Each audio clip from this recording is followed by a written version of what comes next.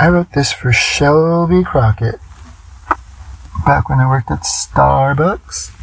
She asked me to write a poem for her, and I just kind of knew what was up for her in her life at that time and did my best.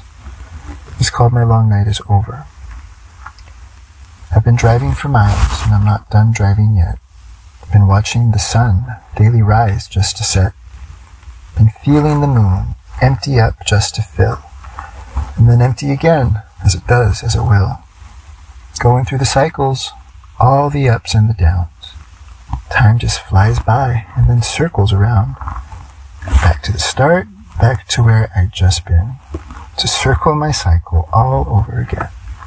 The winning, the losing, the wait for results. The letting, the choosing, the change in my pulse. Plus all of the trials that come in between.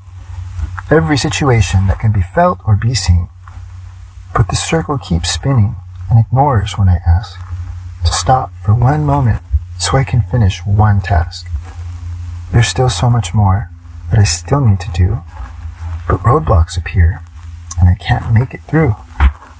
My heart has been breaking for a while here now. I'm giving, they're taking and breaking their vows.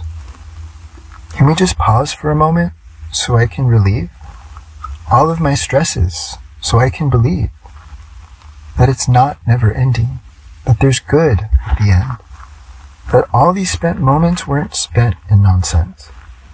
I need to refuel, my heart needs a rest.